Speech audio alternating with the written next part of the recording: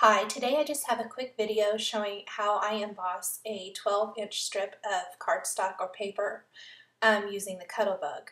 And first I'm going to show you the way that you would probably typically do it is cut your strip of paper. This one's about 4 inches wide and 12 inches long.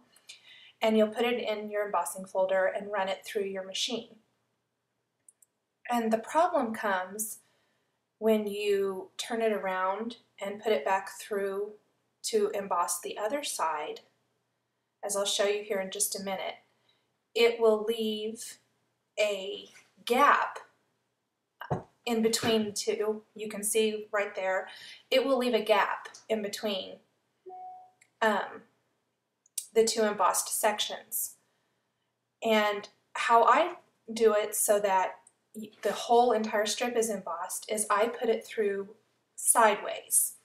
And I'll show you here in just a minute how I do that. There you can see that big gap, and that doesn't look very cool when you want to use it on your page. So how I do it is I take the embossing folder and I put my paper through the other way. You can see it there, and then I'm going to put it in the machine and I'll run it through, and you're going to have to run it through several times. For this 12-inch long strip of cardstock, I'll have to run it through 3 times. But you can line up your dots, and when you're done, you have a nice embossed strip of paper that's embossed all the way across. So I'll just carefully line that up again,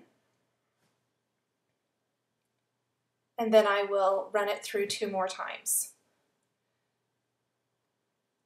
And I take my time lining it up because I want it to look as perfect as possible. You can't probably get it exactly perfect, but close enough. It will leave a tiny little kind of, the way these are made, it'll kind of push down some of the embossed dots, but it's not too bad. This is the best solution I found for getting a nice embossed 12-inch strip.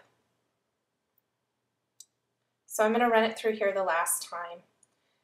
And there you can see the entire 12-inch strip of cardstock embossed. And you can trim that down however you want. I'm just going to show you here how the new embossing folders that are like the borders, you can do it with those as well. Like this one has a little bit bigger dot. If you want to, you can run it through. You're going to have to run it through quite a few more times, but I just thought I would show how it looks there using the bigger dot. And that's the finished strip once I've run it through several times. Thanks for watching.